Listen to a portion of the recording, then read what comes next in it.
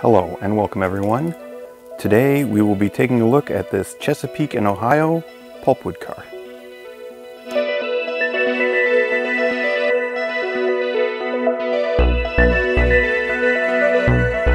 Okay, so let's open this thing up. I really like the fact that these got plastic on it.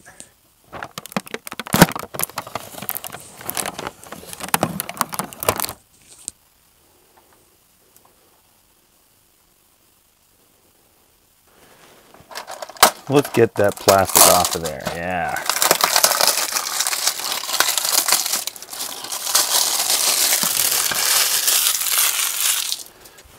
Okay, so first thing we're going to do is take out the actual container from the lid. And this has been in plastic for quite a while, so it might be a little difficult to get it out, but there we go. So inside here we should have a body. We should have a bag of parts, an underframe, and the detail part for the underframe. We also have instructions. There's not much to these instructions. This rail car doesn't really have much to it. It's a pretty basic rail car. You're not going to find a lot of pieces in here. We also have the weight as well in the box.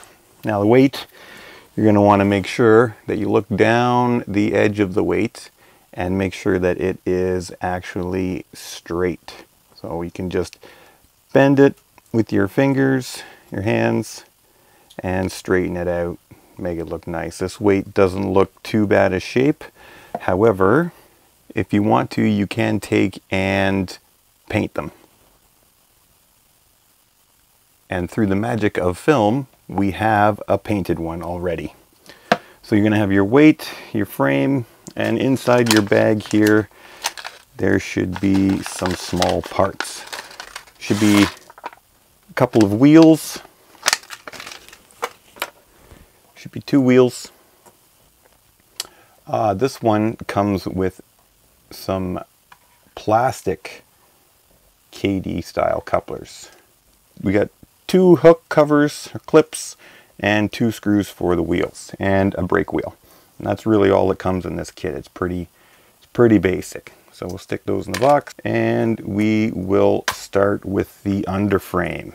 So the underframe here, you're going to want to make sure you go through, take off any of the flashing that might be around on the back side, or anything that will be in any of these areas here, or anything that will stick up and cause the pieces not to fit together nice and snugly and properly. Make sure there's no flashing on there. That piece is okay. Now this piece, you want to go around and make sure there's no flashing on the ends. Also, this piece here is directional. It has to go in the frame a certain way. So when you go to put this piece in the frame, there is a side that has the detail part sticking out, and then it has a side where they are flush. Now the flush side must stay up when you put it into the framework, and then it just presses into the framework like that, and there you go. Now making sure that the detail parts are sticking out that way so that when you put it together on the car, it will sit nice and flat. So next we're going to be sticking in our couplers. Now we have KD number 37 couplers. We are going to go with a medium underset shank. And we're going to do that because these cars sit a little bit low. And we are also going to be putting in some dry graphite, a little bit of KD grease-em to lubricate the couplers.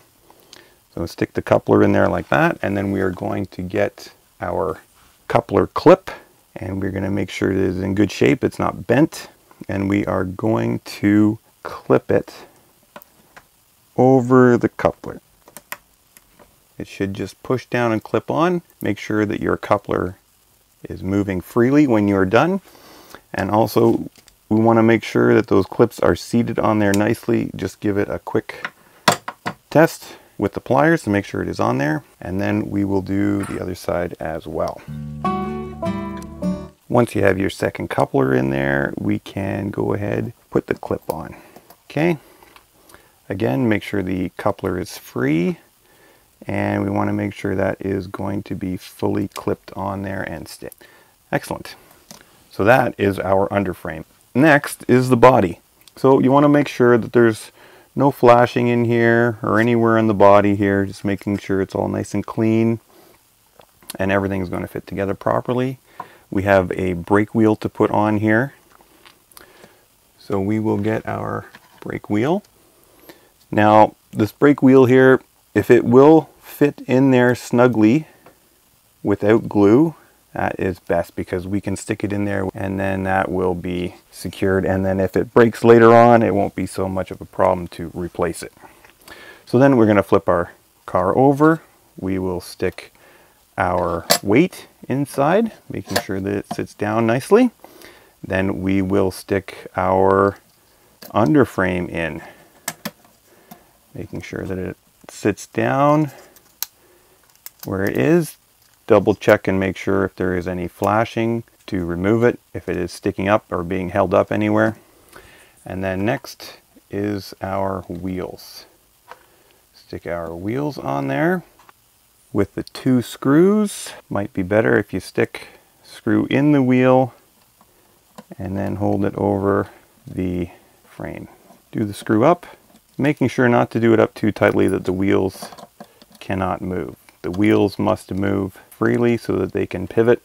Do the other side and then you can tighten it down, making sure that the wheel is free and not going to bind up. So there is our pulpwood car all assembled. Now it's time, we got to put it on the track and make sure the coupler height and everything is good. So here we have our Chesapeake and Ohio pulpwood car on the track. Now we just need to make sure the hooks are lined up and everything is going to clear. So as you can see here, when I hook it up to the gauge, the hook is actually a little bit high. Probably didn't need to use an underset shank hook. We probably could have used a regular hook and that would have been a little bit better, I think. I might have to switch that around. Not hard to take it back apart and switch the hooks around though. So as you can see here, I switched it over to a number 5 coupler and that lines up perfectly.